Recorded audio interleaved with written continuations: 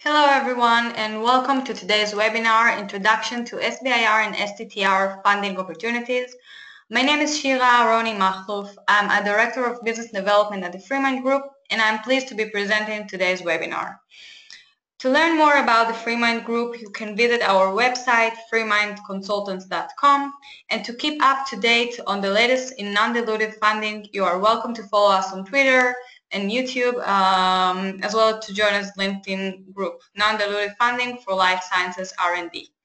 Past webinars are available on our YouTube channel, FreeMind Group, and we will be sending all of you the slide deck of today's webinar. Also, the slide deck is available now in the handouts section of your GoWebinar sidebar. At the end of this webinar, we should have some time for Q&As. You are also welcome to call or email me directly with questions specific to your situation or science. My contact information will be available on the last slide of today's presentation. Okay, so let's start with a short introduction of the FreeMind Group. FreeMind Group is a consulting firm specializing in non-dilutive funding. Actually, we are the global leader in non-dilutive funding. We are 60 full-time employees. We are in the business for 18 years now, since 1999. We work across the life sciences, academics, research institutes, universities, as well as industry, from small startups all the way up to big pharmaceutical companies, and everything in between. We submit over 500 applications every year on behalf of our clients, and that's a great deal of experience, knowledge, expertise, which we put together to increase your chances of winning awards and to help achieve the largest non-dilutive awards possible. Our main objective is to help our clients get as much money as possible from non-dilutive sources. We at the FreeMind Group see non-dilutive funding as an essential tool to maximize your funding potential. We conduct a very systematic and strategic approach towards non-dilutive funding. When we start working with a client, the first thing we do is we identify the most relevant funding opportunities. This is a very important step. If you have a great science but apply for a grant that's not relevant to your science or use the incorrect mechanism, you will not be successful, despite the fact that your science is really innovative. Our analysts, after identifying the most relevant opportunities, our analysts then create a list of opportunities with which we build a multi-submission granting strategy to maximize your chance of winning awards. We manage the complex project production process and lead a joint application writing process. Of course, we cannot do this alone. While we certainly lead the process, we do need you on board in this joint effort, since you are the real expert in your science.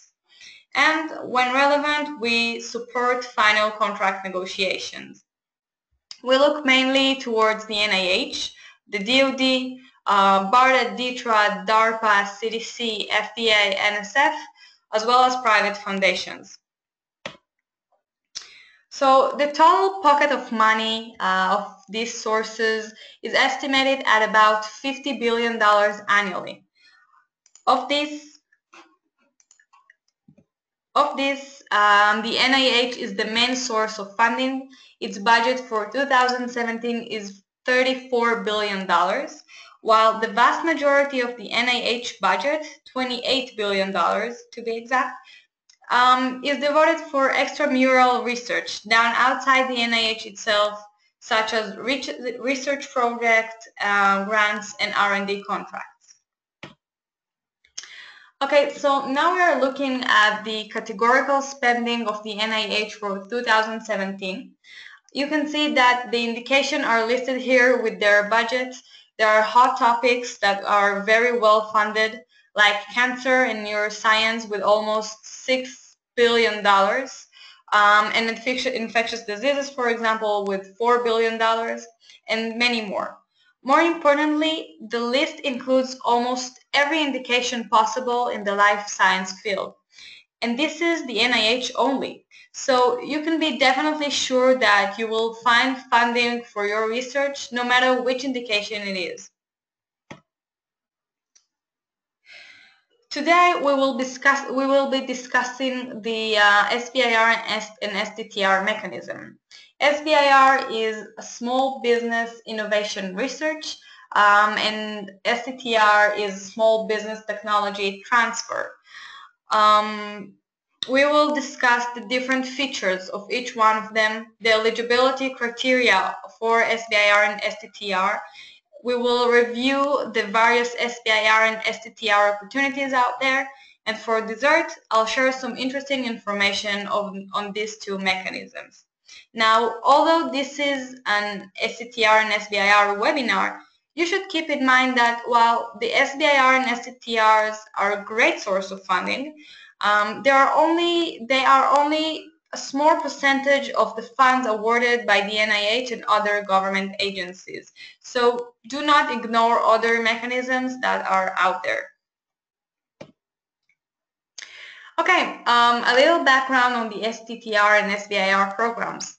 They are congressionally mandated set-aside programs, which means by law, money must be set aside for these programs every year since 1982 for SBIR and 1992 for STTR.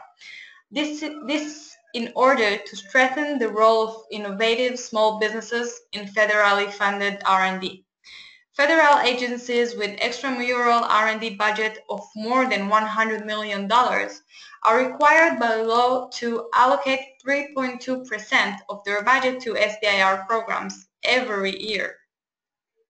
The STTR program requires government agencies with extramural R&D budget of $1 billion or more to set aside 0.45% of their extramural research budget for STTR awards also every year. The SBIR and STTR programs are only available to domestic small businesses concerns, or SBCs as we like to call them. And while the STTR and SBIR goal is to help small businesses engage in R&D, they are specifically looking to fund R&D which has the potential for commercialization. That's a very important goal of these programs. While we will be focusing mostly on the NIH and we'll touch a bit on the NSF, keep in mind that the DoD, CDC, and FDA also have SBIR program. The mission of the SBIR program is to support scientific excellence and technological innovation through the investment of federal research fund in critical American priorities to build a strong national economy. Among the goals of the SBIR and STTRs are first, stimulate technological innovation in order to meet federal R&D needs. What they are looking for is the commercialization of innovations. They want to help small businesses participate in the growth and development of the U.S. economy, and they want to help socially and economically disadvantaged small businesses concerns, as well as women-owned businesses. While SBIRs and STTRs have some similar goals, their objectives differ in that SBIRs are intended to increase private sector commercialization of innovations derived from federally funded R&D by funding early-stage small businesses that are seeking to commercialize innovative biomedical technologies, while STTRs are intended to stimulate a partnership of ideas and technologies between innovative SBCs and non-profit research institutes through federally funded R&D, and therefore require that the small business formally collaborate with a research institute in phase 1 and phase 2. In order to be eligible for an SBIR or STTR, the entity applying for the grant must be a for-profit company, and it must be located in the US. It must have no more than 500 employees, including affiliates, must be more than 50% owned and controlled by one or more individuals who are citizens or permanent residents aliens of the United States, or more than 50% owned and controlled by other for-profit businesses that is more than 50% owned and controlled by one or more individuals who are citizens or permanent residents aliens in the US. Or it may even be owned by multiple VC or private equity firms or hedge funds, as long as no one of these owns more than 50%. Very important to note, all of these eligibility requirements must be met at the time of the award. This means, for example, if you now have 450 employees, but by the time the award you will have over 500 employees, that will be an issue. SBIR and STTRs are similar in many ways, however, they differ in two major ways. The first of all, as related to the principal investigator, the PI. For an SBIR, the PI must be primarily employed with the SBC at the time of the award and for the duration of the project period, unless a waiver is granted by the NIH. When they say primarily employed, they mean that the PI must spend more than half of his or her time at this company, or in other words, the PI must not be a full-time employee of another organization. On the other hand, for an STTR, primary employment is not required. So the PI must be either from the small business or from the collaborating nonprofit research institution. Additionally, SBIRs require that at least 2/3 of the work be done by the SBC, while STTRs require that at least 40% of the work be done by the SBC and at least 30% by the research institution. And it's very important to remember that, again, all work must be done in the US.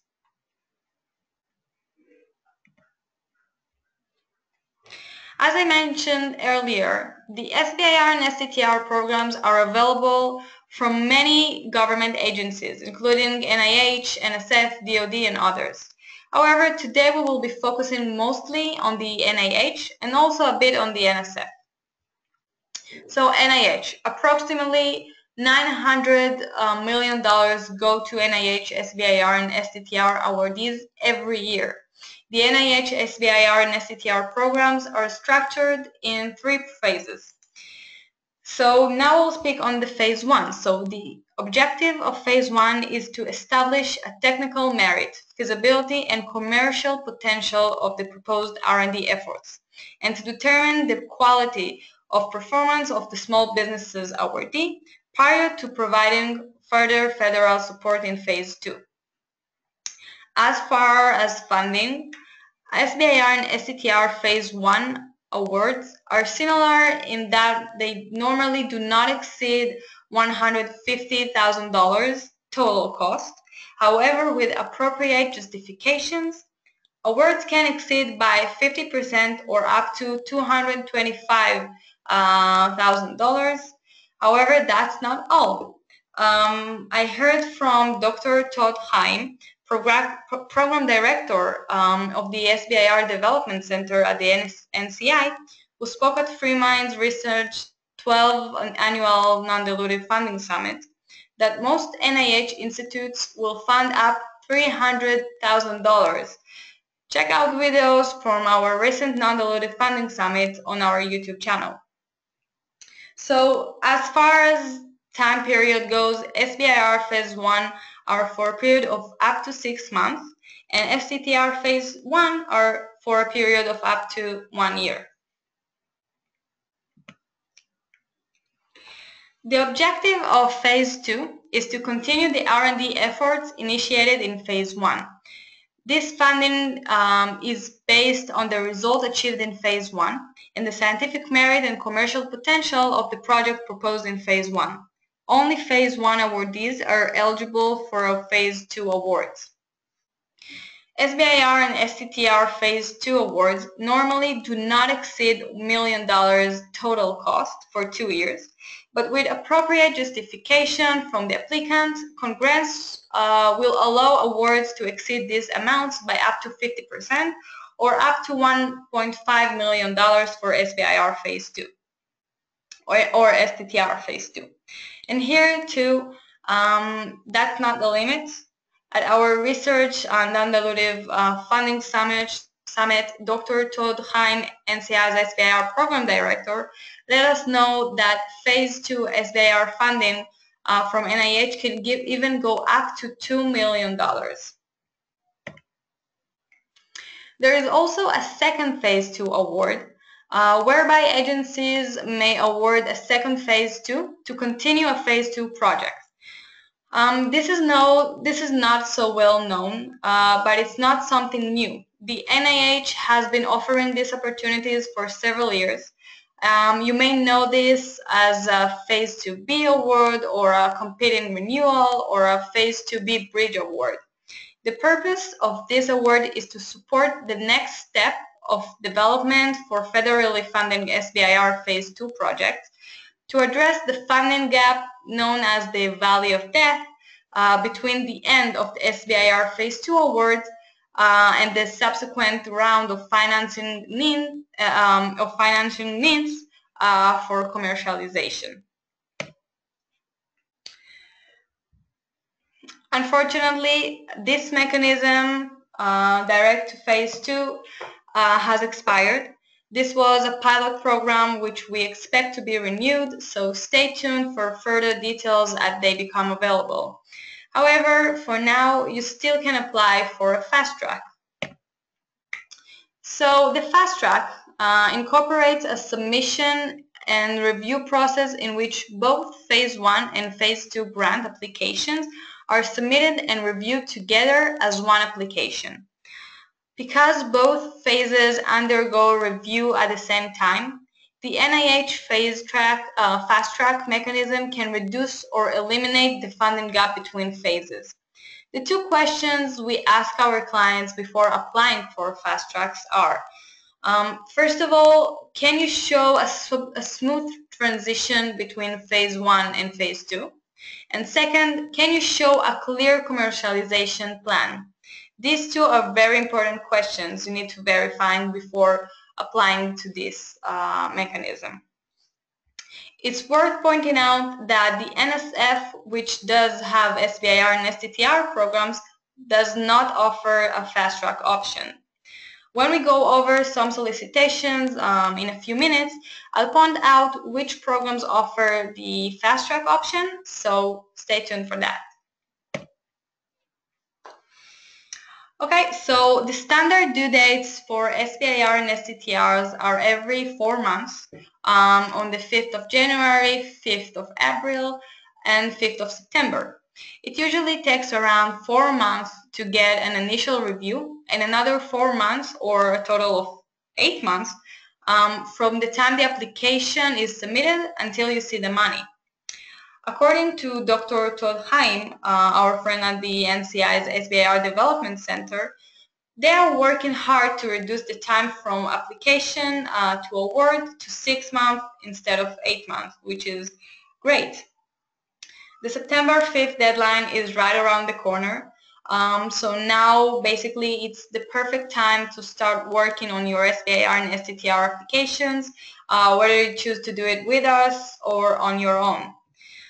Some solicitations have a non-standard due date, so I suggest that you carefully read each solicitation and pay attention to the details. If you don't, you may miss the deadline and other important information.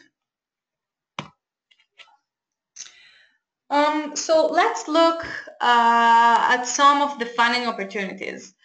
They fall into 2 general categories. The first one is solicited and the second one is unsolicited. Unsolicited opportunities, also known as investigator-initiated opportunities or omnibus solicitations, or even parent announcements, are where an investigator submits a research application Just about every NIH institute participate in a parent announcement. So if you can't find any solicitation which exactly fit your science, you can always go to the omnibus route. It's important that you understand that approximately, like you can see here, 67% of all awards across the NIH are unsolicited. So even if you look around and you don't find an exact solicitation for what you are looking to fund, utilize the unsolicited mechanism. Don't miss out on them. So now let's start to look at some omnibus solicitation. Here we can see two omnibus solicitations where applications are accepted for phase 1, phase 2, and fast track. The first one is omnibus solicitation PA 16302. Is an SBIR parent announcement from the NIH. Most NIH institutes participate in this parent announcement, which offers standard funding and due dates. Next deadline is September 5th. The second omnibus solicitation you can see here, PA 16303, is an STTR parent announcement. Here too, most NIH institutes participate, funding is standard, and standard application due dates apply. Next deadline here again is September 5th, so don't miss it. For the fast track application, you submit both the phase 1 and the phase 2 applications together. The phase 1 portion of a fast track must specify clear, measurable goals or milestones that should be achieved prior to initiating the phase 2 work. If awarded, the phase 2 portion may not be funded until a phase 1 final report has been received and assessed by program staff showing that the phase 1 milestone have been successfully achieved. The NSF, or the National Science Foundation, funds roughly 400 companies every year via its SBIR and STTR program for approximately $190 million. Here we have an NSF SBIR phase 1 solicitation, NSF 17554, by the Directorate for Engineering, Industrial Innovation and Partnership. The R&D should be based on innovative technology with potential for great commercial and social benefits. The program invites proposals from small businesses across a broad range of science and engineering disciplines. If successful, you receive a grant of up to $150,000 and up to $225,000 for a 6-month development project. You can then compete for a second grant of up to $750,000 over a 2-year period with the aim of advancing the technology towards commercial development.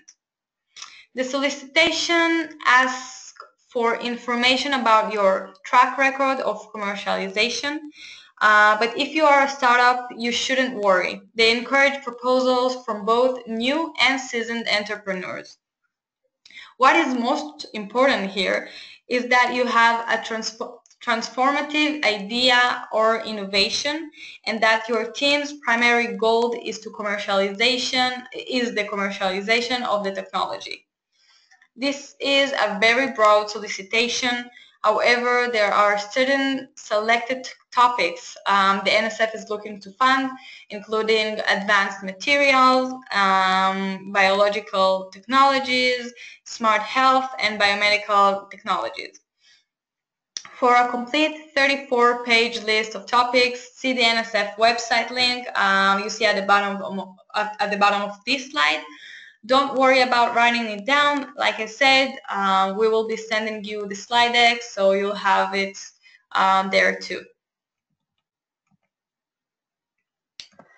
Okay. Okay, so as I mentioned, the NSF, SBIR, and STTR program has 2 deadlines a year, December and June.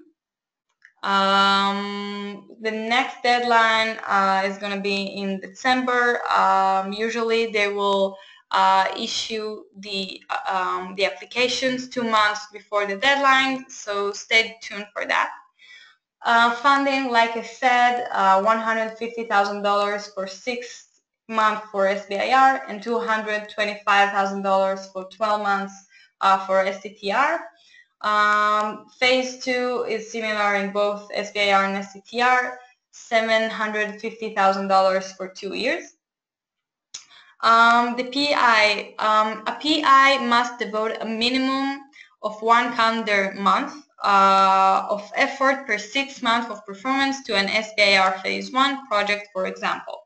So if we look at 12 calendar months for the beginning, is the amount of time dedicated to working on this project. So let's say 10% over 12 months is 1.2 calendar months. In terms of their goals, Phase 1 is feasibility and commercialization plan. Phase 2 is prototype development. And the fast track, like I said, is not available here. Okay, so until this point, I presented some of the unsolicited opportunities. Now let's focus on solicited opportunities. There are many solicitations across the broad range of science.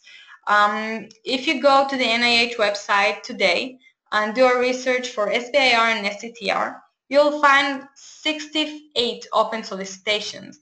And actually, I did this yesterday, so it may have changed since then. Here are a few opportunities, a few examples. For example, the NIDDK, National Institute of Digestive, Diabetes, and Kidney Diseases, exploratory clinical trials for small businesses. Also, NIAID, the National Institutes of Allergy and Infectious Diseases, SBIR Phase 2, clinical trial implementation, cooperative agreement. And also from the National Human Genome Research Institute, the NHGRI, Novel Genomic Technology Development. So there are definitely many opportunities. Look to find what's appropriate for you, and don't forget the parent announcement as well. So as I said before, SBIR and STTRs are not easy to get. Actually, none of the government grants are easy. Each of them has its requirements and challenges. The SBIR and STTRs have some inherent challenges. As I mentioned earlier, for SBIR in Phase 1, the company is responsible for at least 67% of the work, and the research institution can complete up to 33 of the work. In Phase 2, the company is responsible for at least 50% of the work. On the other hand, for STTRs, the small business must perform at least 40% of the work, and the U.S. research institution must perform at least 30%. The remaining 30% of the work may be performed either by the SBC or the collaborating nonprofit research institution, or by any additional third party. This does not mean that virtual company is ineligible. However, you need to know how to deal with it.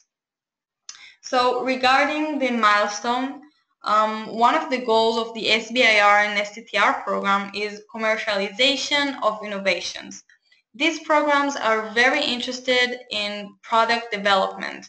Therefore, showing milestones and meeting them is very important. There are several uncommon sections that must be submitted with the application. In Phase 2 proposal, for example, one must submit a 10-page commercialization plan.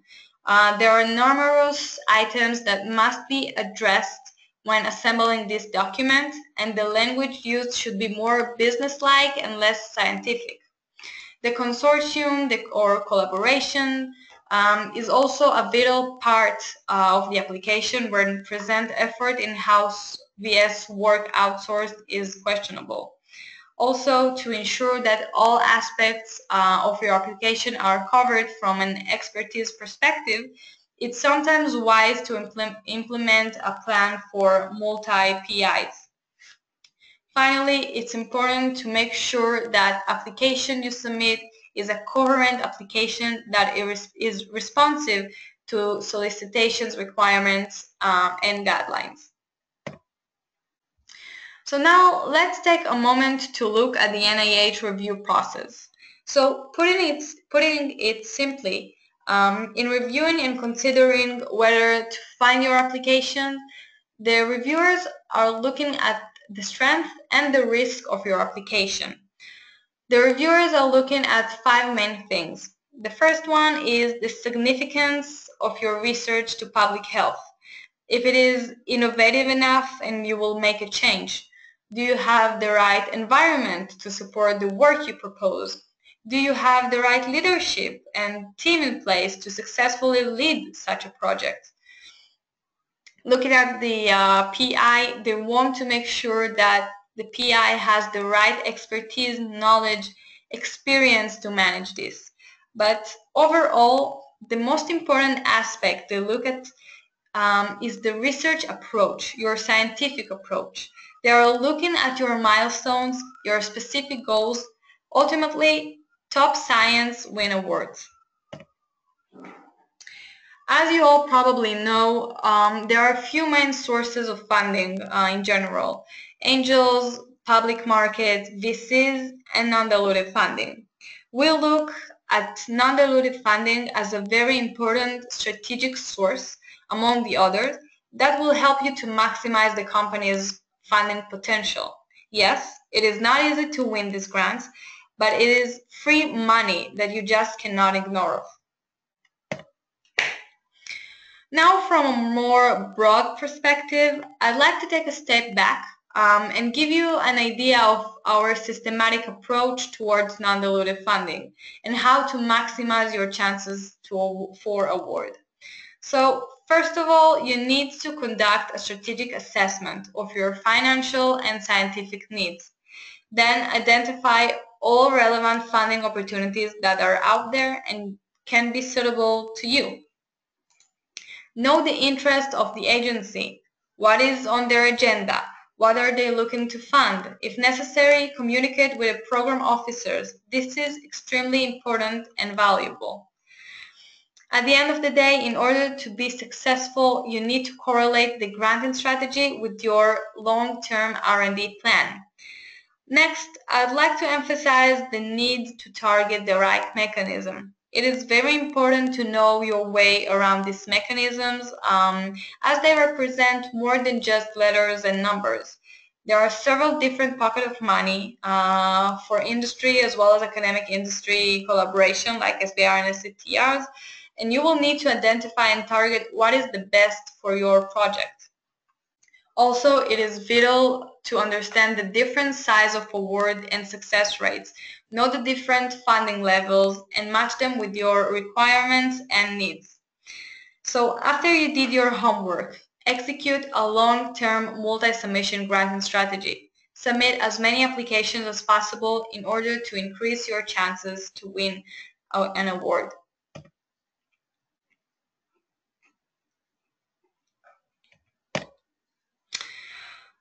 The next step, after you conducted the strategic assessment and identified all the relevant opportunities, the next step is to write the application for each one of the agencies.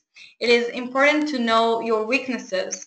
If there is a field in your research you feel uncomfortable with, don't hesitate to ask for help or aid from another organization who experts in that field and collaborate with it. Find the right partner. The NIH welcomes collaborations from all kinds. Unlike the STTR, it is not necessary for SBIR, but it is well welcomed. know the interest of the agencies and adjust your application respectively.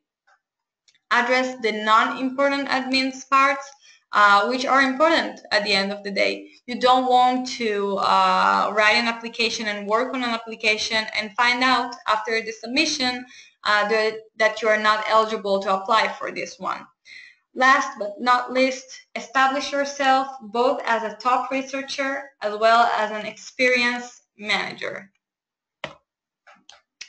We in FreeMind help you to maximize your funding potential through 3 services.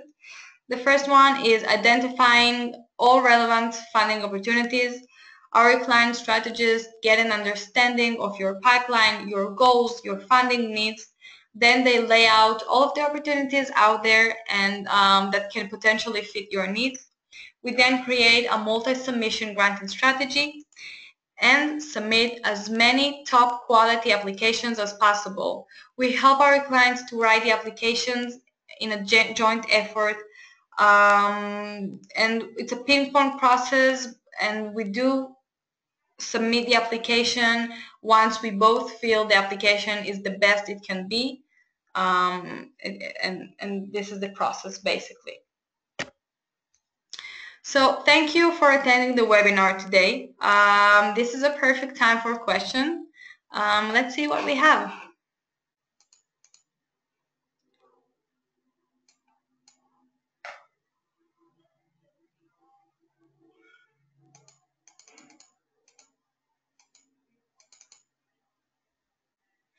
Okay, so the first question is, we are a company located in Germany with US ownership.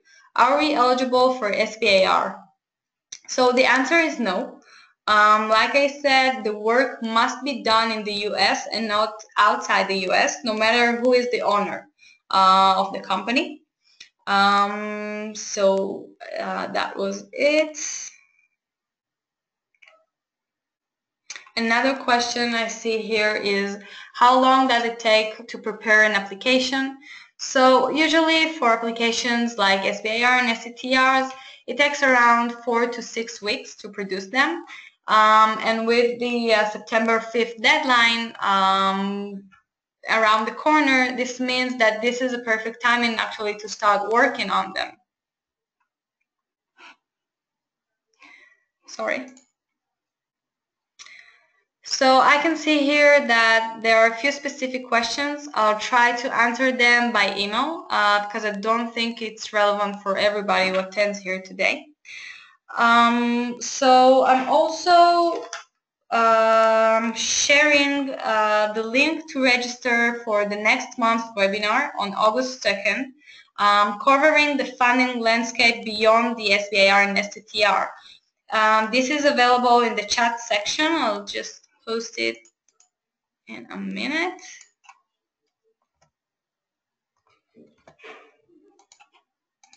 Okay, we look forward to seeing you there. So thank you for joining us today. It was a pleasure. I will send these slides as a PDF tomorrow. The recording and the presentation will be available on our YouTube channel. Thank you again, and I'm looking forward to seeing you in our next webinar next month. Thank you.